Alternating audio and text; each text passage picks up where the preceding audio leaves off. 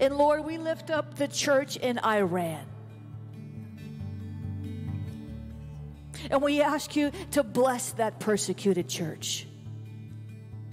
As the nation sees people executed for protesting, what a terrifying time to be a Christian in Iran.